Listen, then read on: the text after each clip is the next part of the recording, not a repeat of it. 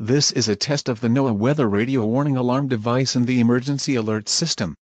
During potentially dangerous weather situations, specially built receivers are automatically activated to warn of the impending severe weather and/or hazards in south-central Indiana and north-central Kentucky. Tests of these receivers are normally conducted every Tuesday between 6 p.m. and 7 p.m. local time, and every Wednesday between 11 a.m. and noon local time. When there is a threat of or existing severe weather in the area, the test is postponed until the next available non-severe or hazard day. This broadcast originates from the National Weather Service office in Louisville on a frequency of 162.475 MHz. Reception of this broadcast and the warning alarm will vary at any given location.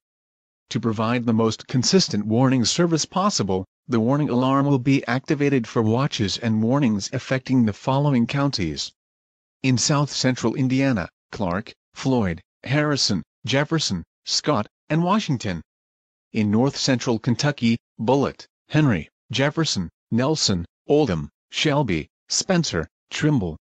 This concludes the test of the NOAA weather radio warning alarm and the emergency alert system.